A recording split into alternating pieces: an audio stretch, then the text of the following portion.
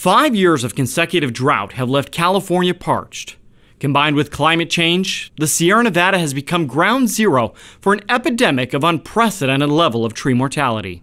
Despite the increased rain and snowpack that the state saw last winter, tree mortality continues to be on the rise, with the latest numbers showing over 102 million trees now dead and millions more dying. People are heartbroken. You know, they move up to the Sierra Nevada mountains for a reason. You move up there because there's trees, and you move up because you're in the forest, and they feel like they're losing that.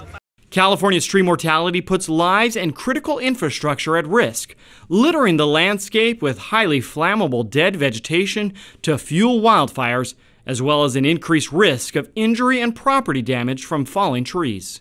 Governor Brown declares a state of emergency for California's drought-stricken trees. The declaration comes as the state faces the worst case of tree mortality in modern history. In October of 2015, Governor Brown formed the Tree Mortality Task Force to help coordinate state, local, and federal efforts in managing the hazards posed by the exponentially increasing number of dead trees across the state.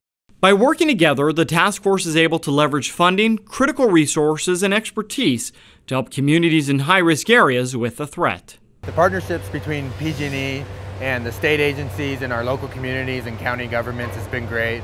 They've been very supportive and helped us to find, solutions to a very challenging problem. But even with this all-hands-on-deck approach, the sheer number of dead and dying trees is a major challenge for task force partners. With the vast amount of tree mortality spread across the Sierra Nevada, it's physically impossible to remove every tree or mitigate every hazard. So the task force is organizing across the landscape to work with our local partners to help triage the high priority areas.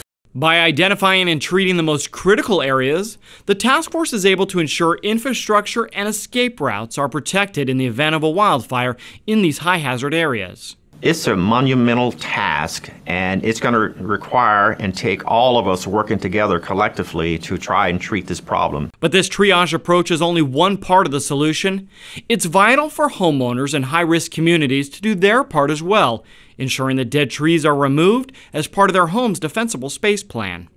Residents are also urged to keep aware and to stay prepared to evacuate quickly in the event of a wildfire. Communities like this right here can be destroyed in minutes, if not hours, and is absolutely critical that property owners pay close attention to radio reports, local news media, websites, Twitter, Facebook, all of the means by which you can keep up to speed on what's going on, and then leave in an orderly fashion.